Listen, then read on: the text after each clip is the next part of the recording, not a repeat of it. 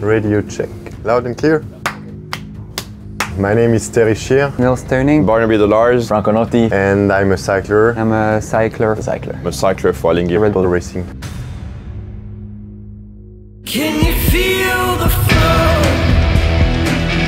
Everything sail related is powered by human power. So that's why we need cyclers to basically push oil into pumps to make the sails move.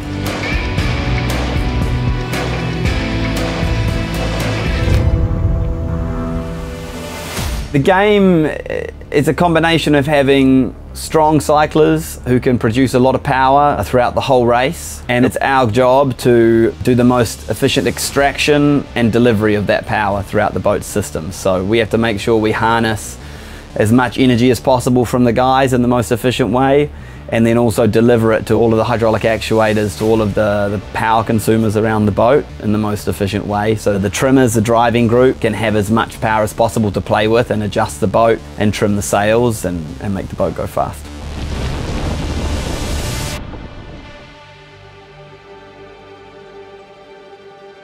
I used to be a rower. I spent over 10 years in the Swiss team, racing at 2 Olympics, many World Championships, a few medals here and there. And then I finished my career with the win in the boat race, the race between the University of Oxford and Cambridge. I was in Oxford and then came straight to here. So been in sports since I was 16.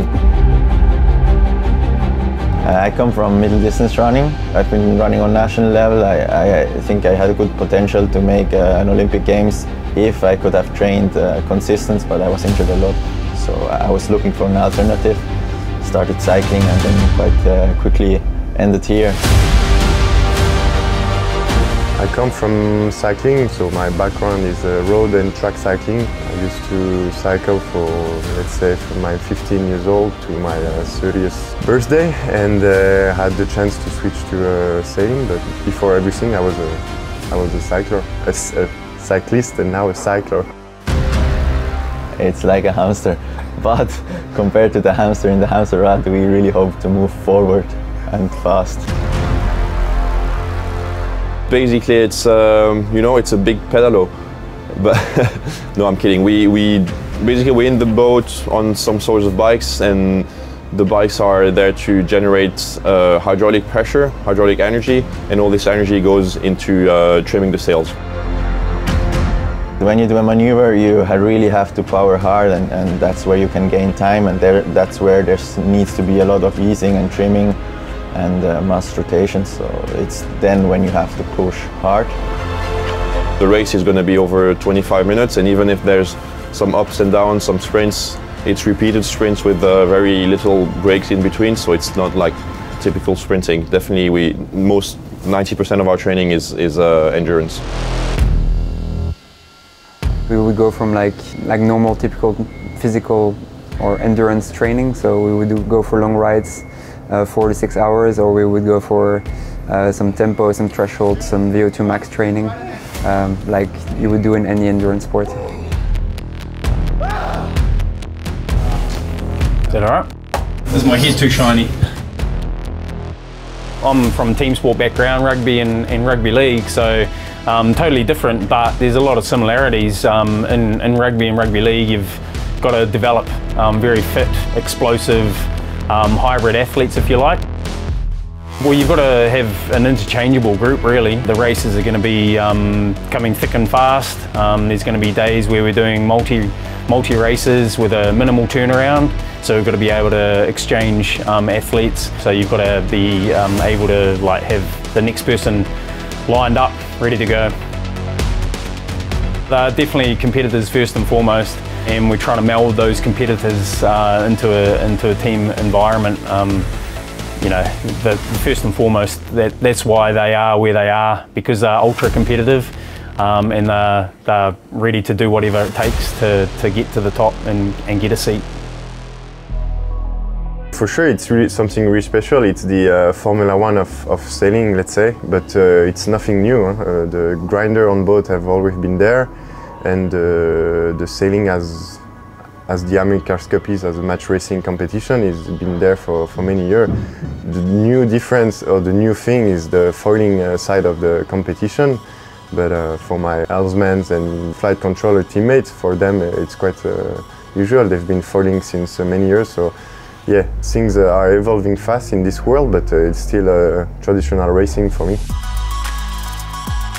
I've been a sailor since I was a little kid, so I started when I was 6 years old, and I've been sailing from the Optimist to the Laser to the Fin before now joining Alinghi Red Bull Racing, and I've been on the Olympic circuit for the past 6 years. I've done like some sailing courses over the summer when I was a kid. I would do like 1 or 2 weeks every summer for a few years, but that was, well, 15, 20 years ago now, so I don't have many technical skills left. Some come from a sailing background and some not at all, but the group is, every single person is really clever and understand the game really quickly. So we try to help them to understand our need, independent of which maneuver we need, just to have a bit of more awareness on the difficulty of our job to trim and stabilize the boat. But even if they're not coming from sailing, they're really strong, they're clever people, and they bring a philosophy to the sport as well.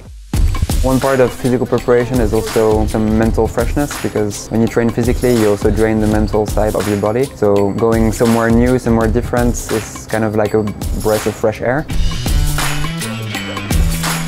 The APC is part of a few camps or weeks we have spent away. It's a special sport because we don't have any racing for 2-3 years, which is very different to the sports we're used to, especially rowing, where I come from. So now I think it's important to change it up. We've done a few cycling camps and also, of course, a few weeks at the APC, and some of it has been very useful for testing. They have a good team there that can, and all the equipment that we need to do the testing, whether it's oxygen exchange, gas exchange, or strength testing, talk with the physios. If anyone needs support in nutrition, psychology, stuff like that, they have everyone you need there. You know what, my day didn't even start because I haven't eaten yet. So I'm basically dying before leaving. These guys will be burning upwards of 4,000 or 5,000 calories a day. And that's a critical thing for us, that we need to make sure we put that back into them and get our processes right for recovery and support for these guys, in not only from a physical standpoint but from nutrition, sleep, recovery, all those topics we're trying to push hard as well for these guys. The guys are training a lot. They're really putting a big effort into the training, and the evolution in performance is massive, and the dedication into it is pretty impressive. I really respect what the work, the sacrifice, the effort that they've put in. It can't be, unless you've been through it with them, you can't put that into words. Really, it's impressive. I'm excited, and I think they should be excited too. They've got a massive opportunity here to go out and show people what this new world of sailing looks like, and to have the ability to show people on the grand scale of the America's Cup is going to be really exciting. Alinghi Red Bull Racing now is a huge Swiss identity. Everyone on board is Swiss, so for me that's the really interesting part of this project. We compete for a country as well, so I'm Swiss, so I'm ready to fight for my country and my team. Let's say it's a big combination between like pride and also some pressure, because obviously it's the highest scene in sailing and we want to do well, and we want to make the country proud. When you start as a young athlete, you always want to compete with the best at the highest level, so coming from the Olympics, I'm really happy to compete in such a historical event. The America's Cup is one of the oldest ongoing trophy you can win, and that's for me the ultimate goal. We don't want to just think we can win it, we want to just go out and win it. I think it's as simple as that. We're preparing guys here to step on that start line and know that they can win the thing, not want to, know that they can. I think that's really important.